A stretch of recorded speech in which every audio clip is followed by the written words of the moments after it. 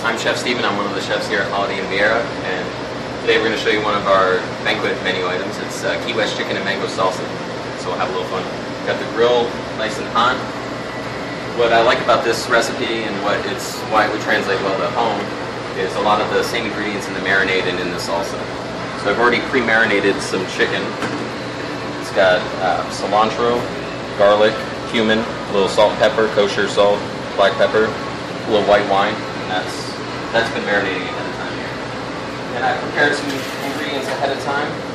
We use, especially when we have a large function, we use frozen mango. It's one of the fruits that, even frozen, it keeps its consistency.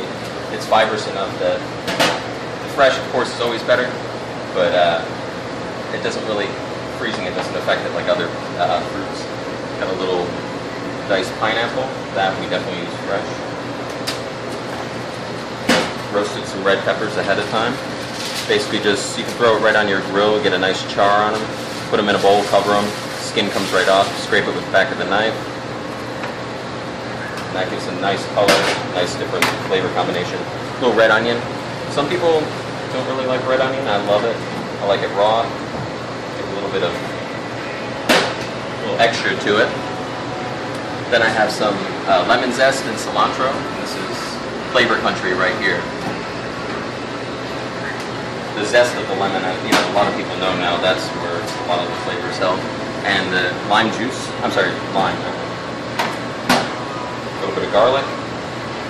And then this is a nice grilling blend that I like to use. It's basic. Kosher salt, pepper, and cumin. And that is obviously in the chicken marinade, and it's the main flavor for the salsa. Just kind of mix it up there, and it's a really nice color combination too.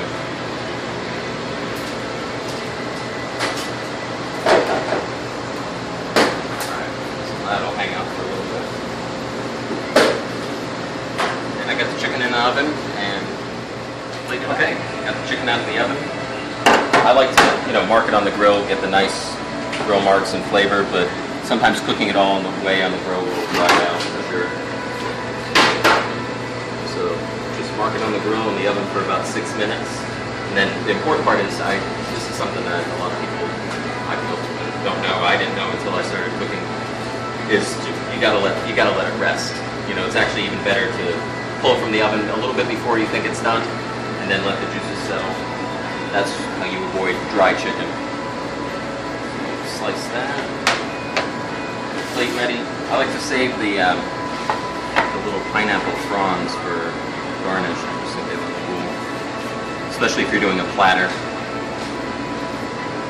They go a long way. Chicken right there, and I sauteed some plantains. This is in the. It's actually Goya makes a really good one. They're in the freezer vegetable section.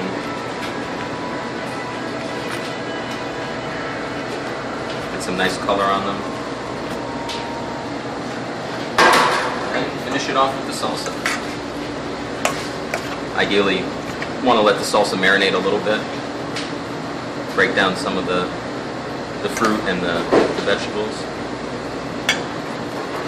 And that's our finished product. Key West chicken with mango salsa and fried plantain. Thanks everyone. Nice easy recipe, even I can do it. Hope to see you next time.